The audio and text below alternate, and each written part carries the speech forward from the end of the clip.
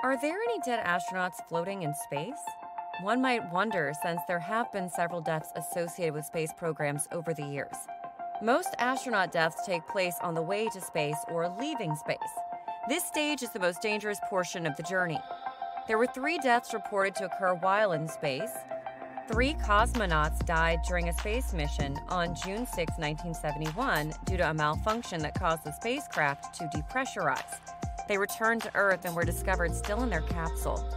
Widespread rumors began shortly after the Cold War with the Soviet Union's lack of communication, secrecy, death reporting delays, photo removals, and the Soviets' desire to win the space war at all cost.